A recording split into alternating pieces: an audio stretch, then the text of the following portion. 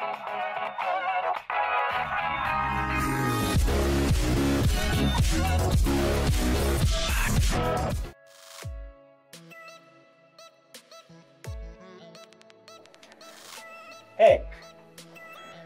you know what today is?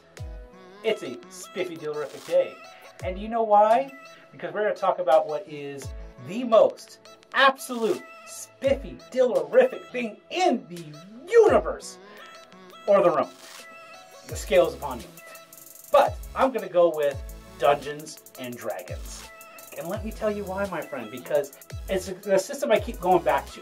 I think like our group will play Rifts, we'll play White Wolf, we'll play Fantasy Age for the Titan Upgrade system, we'll play GURPS, we'll play Spirit of the Century. We'll hop around and try all these different systems, and each system has something I like.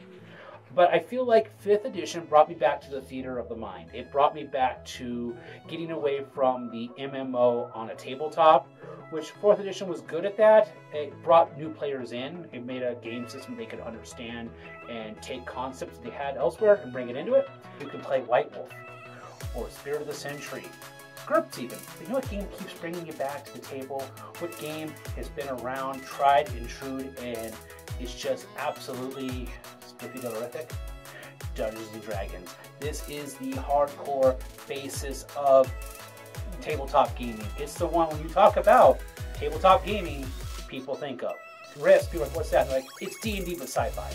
You know, it's the game that is the all-inclusive title that people immediately understand. So this game, if you haven't played it before, go down to your nearest nerd shop, go down to your hobby stores, find a group, and remember, D&D is Spiffydilerific.